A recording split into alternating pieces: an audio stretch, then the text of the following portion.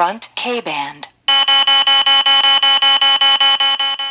Hey everyone, Seth coming to you from the Kenwood Training Department. Today, we'll be unveiling the world's first aftermarket receiver radar detector integration.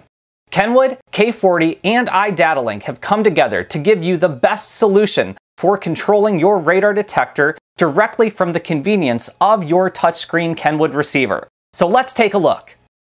What's needed to make all of this work? Well, the first thing that you'll need is a compatible Kenwood multimedia receiver. Many Kenwood multimedia receivers are compatible with this setup. In fact, even prior generation receivers, starting with products ending in a 3S, are compatible with this system. So be sure to reference our website for which models are compatible. Then you'll need an iDataLink Maestro RR.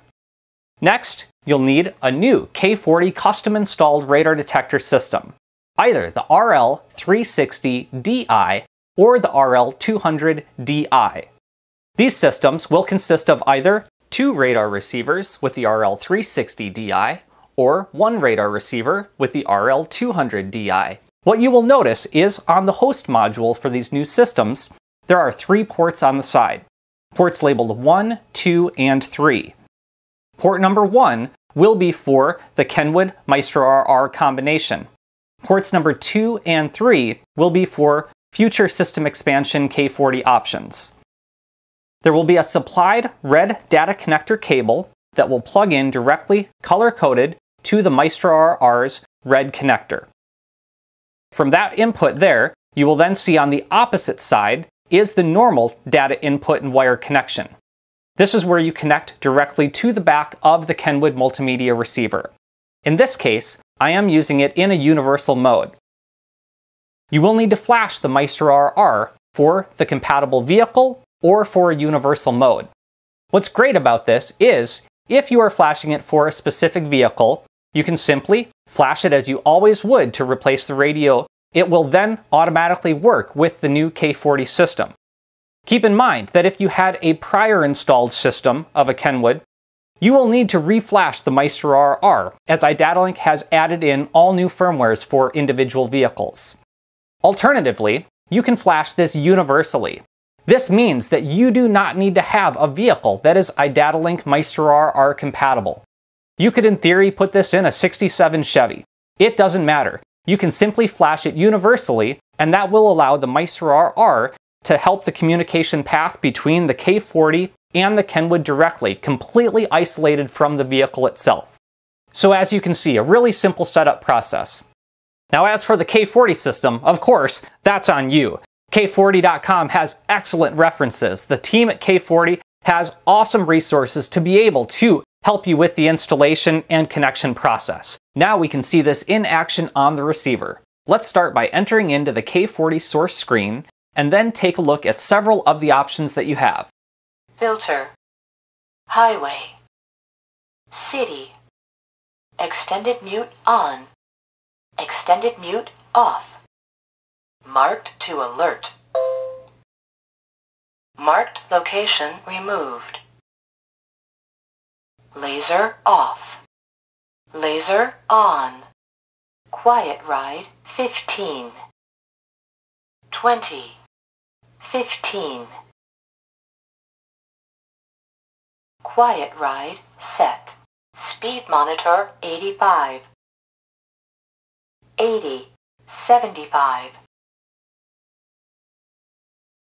Speed monitor set. Medium low. Low.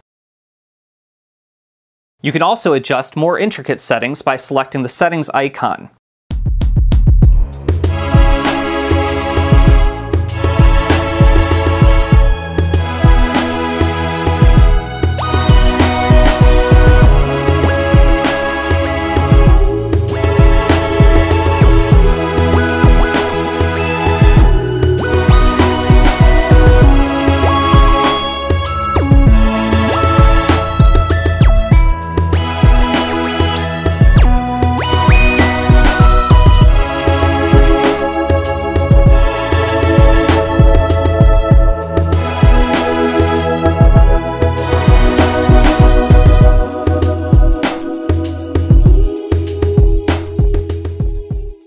So again, full control of the K40 radar detector system.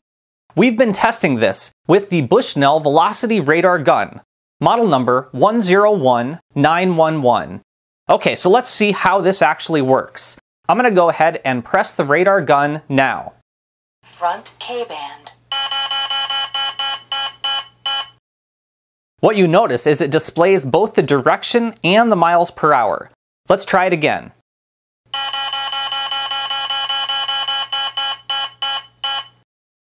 That's what it looks like when you're on the main source screen for the K40 radar detector. Let's switch back to the home screen. Now let's try the radar gun.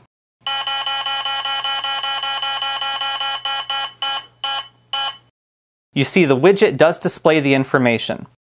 Let's see what happens when we are just on the main home screen for Kenwood, no widget, no radar detector screen. I'll press the button now.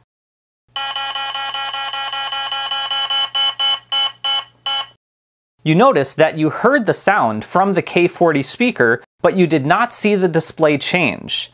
Let's take a look at the K40 radar detector settings screen. When you enter into the settings, you will see there is something called Radar Screen Interrupt. Let's go ahead and select that, and you do see it is currently off. Let's turn that to on. Now, if we exit back, or you could just press the home button to go to the main screen, let's take a look at what happens when I press the radar gun now.